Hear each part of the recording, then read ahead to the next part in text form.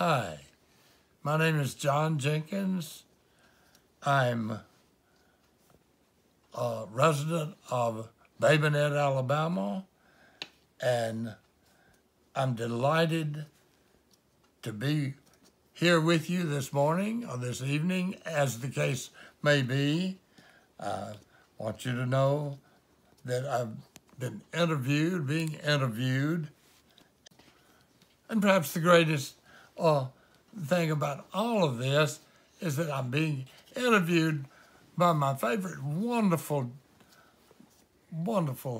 grandchild, Jaime Jernigan. So give her a big hand. My father was named Edward Jenkins, my mother Lucille Jenkins. She was a lifelong housewife, and Daddy was a teacher at Louisiana Tech, chemistry teacher. Life growing up,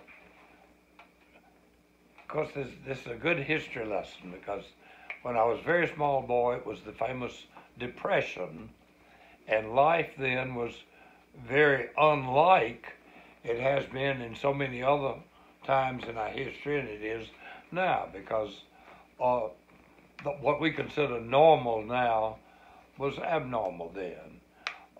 There was not a great deal of investment in the country, therefore there was not nearly as much manufacturing, or therefore not nearly as many jobs. And so many people were out of work, people who were intelligent and capable, but they could not find work.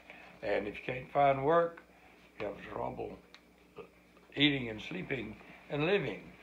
And that was the situation.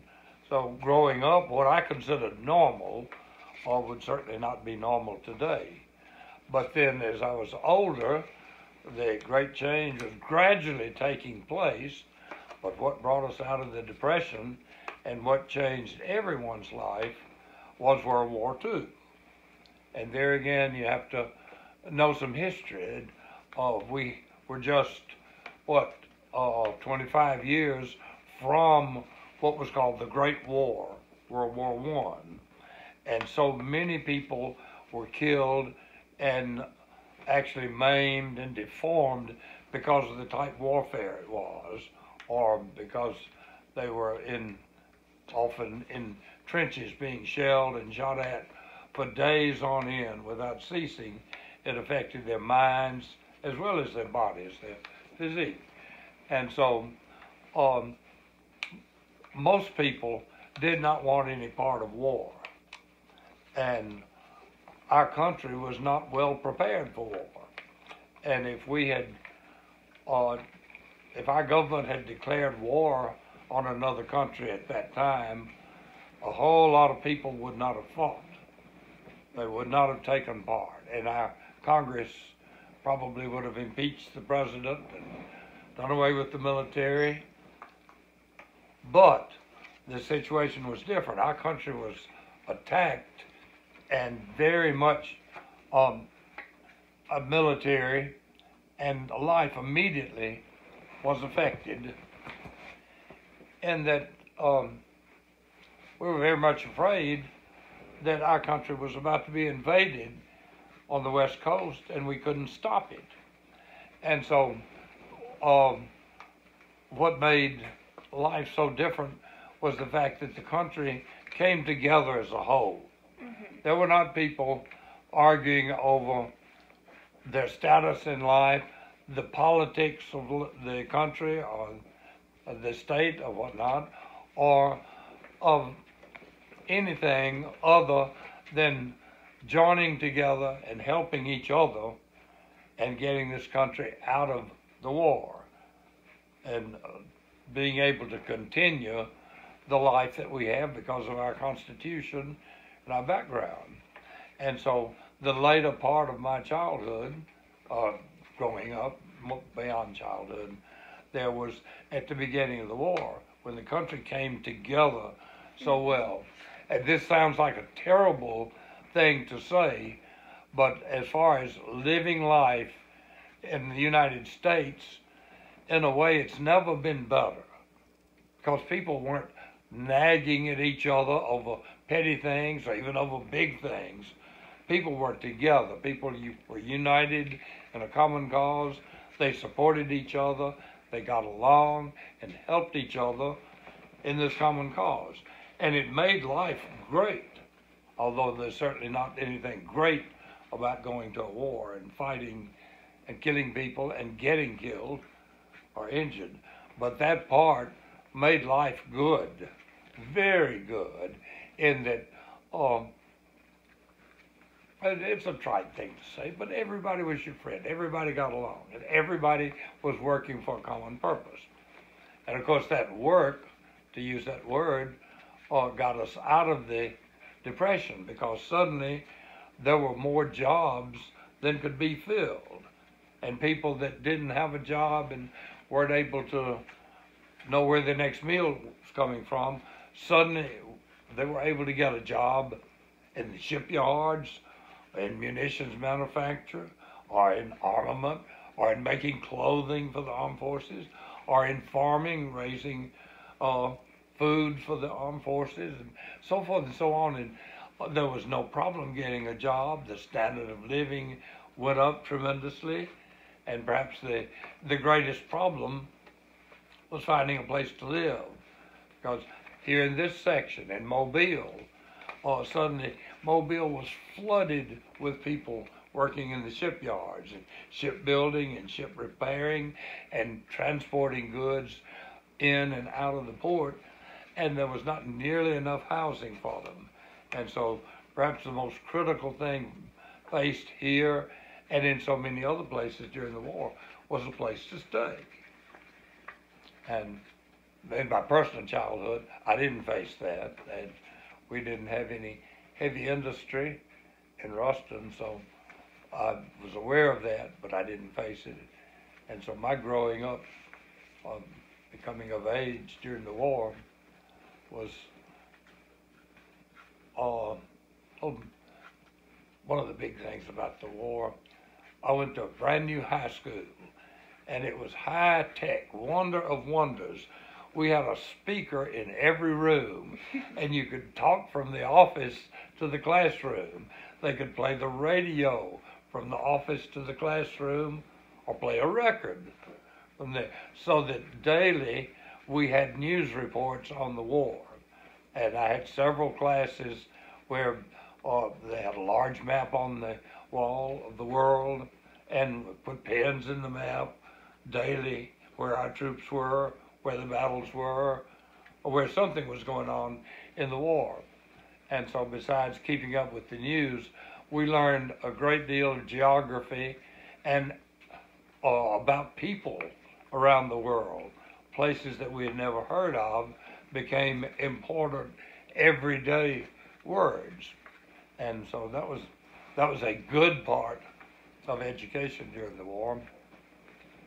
And of course, there were a lot of other things that affected schools. And growing up, there was almost a constant drive for something, to buy war bonds, war stamps, to collect aluminum or other metals, newspapers, rags, all sorts of things.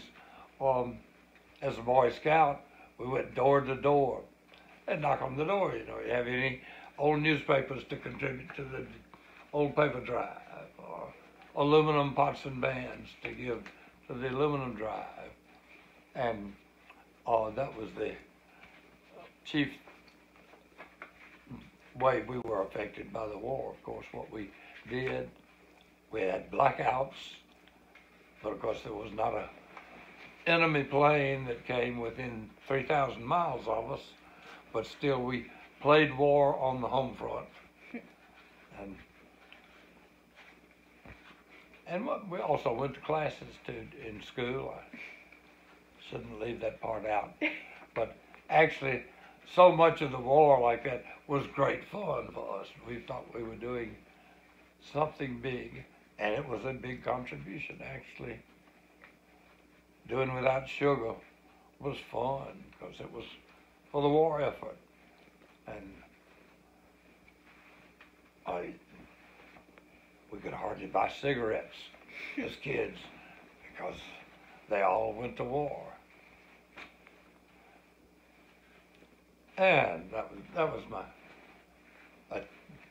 childhood and the beginning of growing up.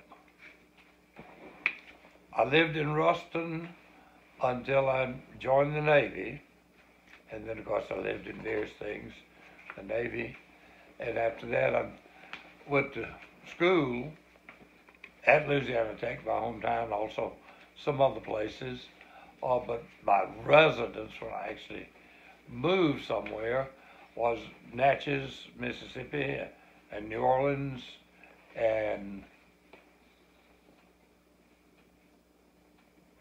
Wiggins, Mississippi, and now the Eastern Shore of Baldwin County. I graduated in 1945. I got a bachelor's in 1951 and a the certificate in guidance and counseling in 64 and a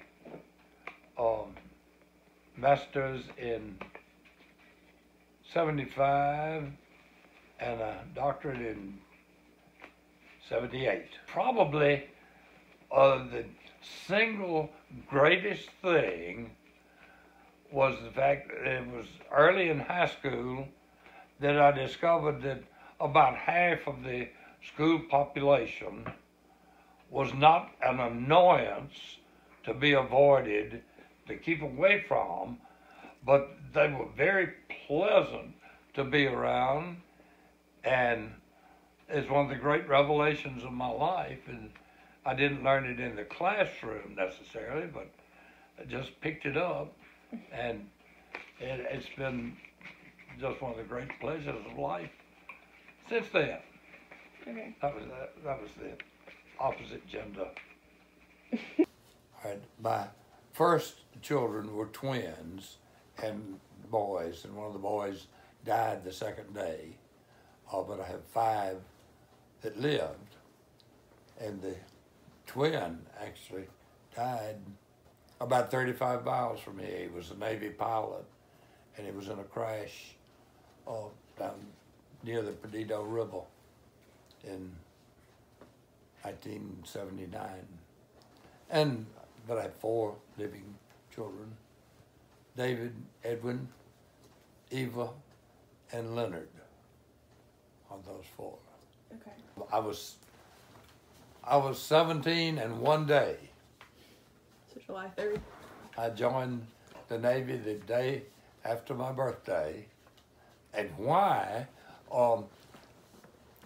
They're going back to the war probably as early as the junior year, long in there. I guess every boy in high school tried to join up, and it was pretty much a regular affair that we'd go to some recruiting office and try to sign up, so forth. And the reason I chose the Navy was at the time, my ambition was to fly an airplane. I was big on airplanes, and the Navy gave me much greater encouragement about getting into a flight school than the Air Force, which was called the Army Air Force at that time, or the Marines, which is part of the Navy, of course. Okay. And so went to the Navy. Okay. It can best be described, I think, as the first school I went to. The school was called Aviation Fundamentals, which was abbreviated AVFUN, have fun, and which easily translates into have fun. And so that's certainly what I tried to do. It's, but my job specifically, although I seldom actually did what I was trained to do, was to repair and maintain all parts of an aircraft behind the firewall. The firewall separates the engine from the rest. And I was not an engine repairman, but I repaired the frame or the outer covering, the skin, it's called, fabric or metal, the hydraulic system, electric system, and the armament systems, so forth. Like I say, in theory, that was my job. Okay. Everything behind the firewall. I was stationed in South Louisiana, and I had been somewhere, I think, home in Ruston on a leave or weekend pass, something like that. And I was traveling from New Orleans to Houma, where the air station was, by bus, the Greyhound bus. And I was waiting for the bus, and I was reading, and a pair of shoes went by. And I noticed the shoes and the legs. And then when I started to board the bus, the same shoes and legs got on the bus. And so she tells the story. There were 3 other people on the bus when I got on. And I went up and said, "Is this seat taken?" next to her. And sure enough, it wasn't. And so I taught Natchez High School and West Jefferson High School, and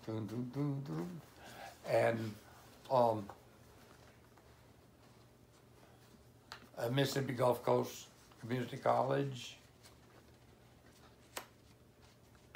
and that's all. And there were different kinds. Like? That the most fearful experience, of course I can remember that one very well.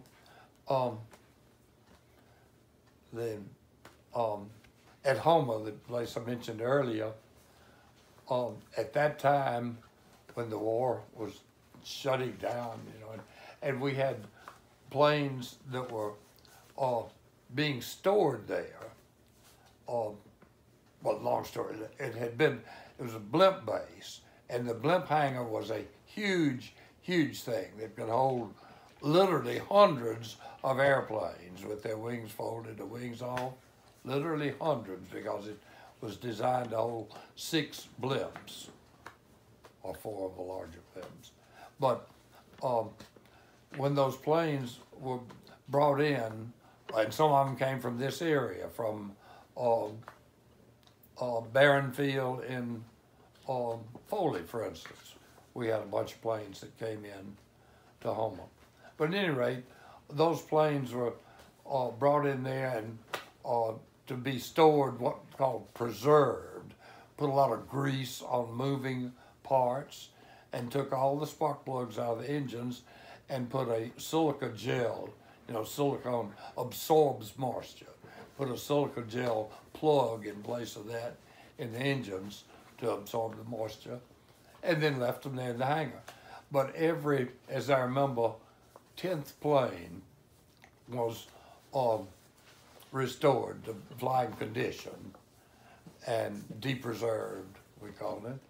And then it was test flown, and then they preserved it, put it back in there.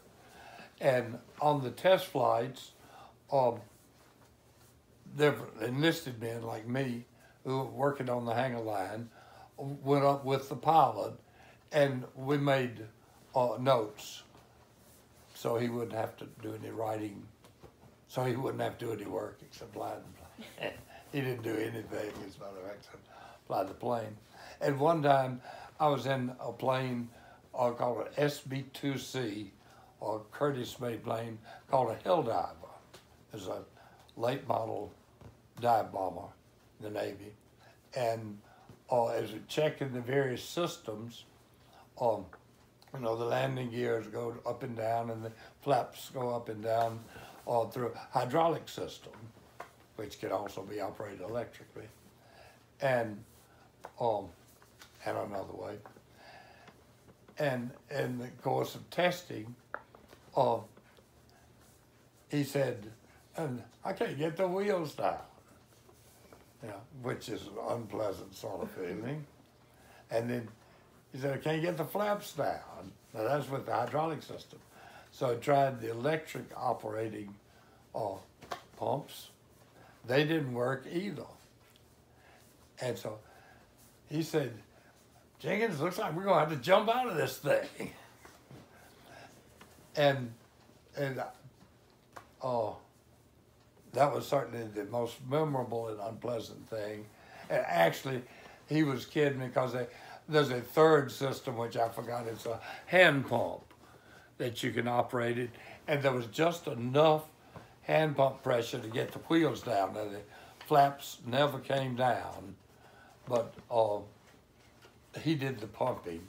He neglected to mention that. And we came in extremely fast, but without any incident, it just perfectly normal other than fast. But they said that I was a bad shade of green when I got out of that plane.